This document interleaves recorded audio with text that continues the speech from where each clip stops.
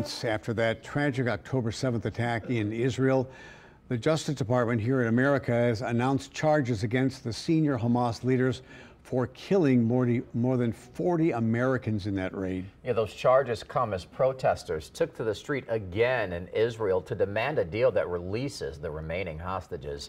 Here's CBS's Jared Hill with the latest.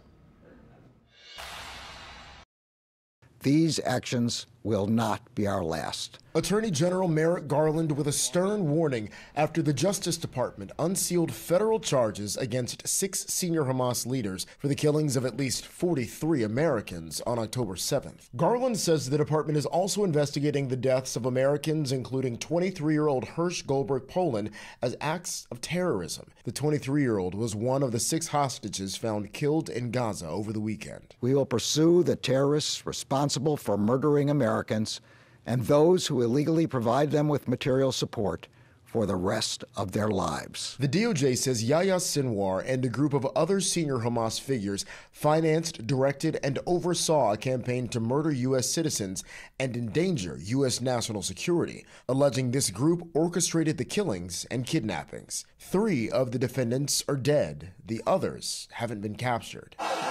In Tel Aviv, another round of massive protests as thousands demand Prime Minister Benjamin Netanyahu agree to a ceasefire deal to free remaining hostages. Netanyahu, defying the outcry, points to the Philadelphia corridor as a key sticking point. He says Israel must keep troops in the narrow strip between Gaza and Egypt to prevent Hamas from smuggling in weapons. Yesterday, Netanyahu's political rival, former Israeli Defense Minister Benny Gantz, pushed back, saying the corridor isn't an existential threat and the hostages must be returned, even at a heavy price. Jared Hill, CBS News.